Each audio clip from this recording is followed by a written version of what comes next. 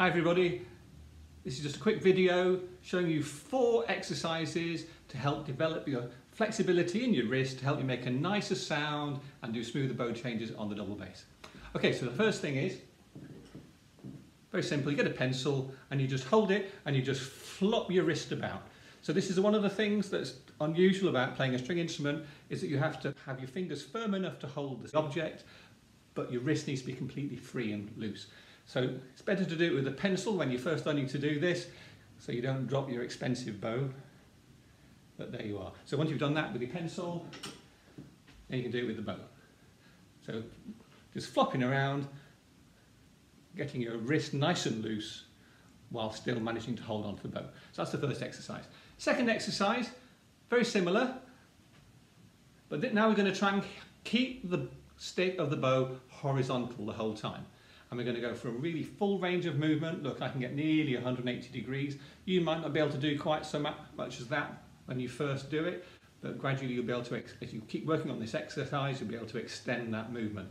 So look, there we are, the hair towards you, the hair away, as we change between these two positions. Good, so that's the second exercise, develop your range of movement in the wrist.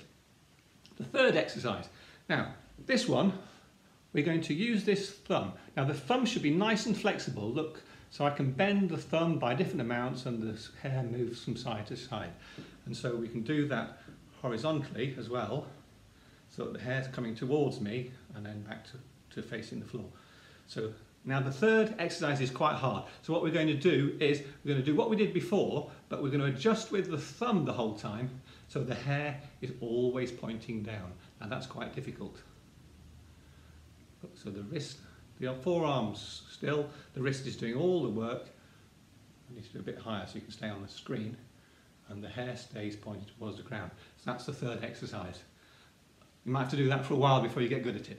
The fourth exercise, now we're going to do the same thing, but we're going to hold our fingers around here, around the tip of the bow, and now we're going to do exactly what we were doing before, but the stick is going to stay still, and the wrist is going up and down behind the stick. Can you see that? So the wrist is nice and flexible, we've got that full range of movement. The thumb is adjusting each time as I go up and down.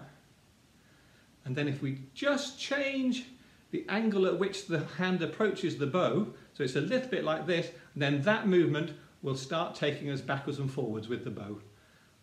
And if you do that, you'll get beautiful smooth bow changes, and you'll make a much nicer sound on the double bass.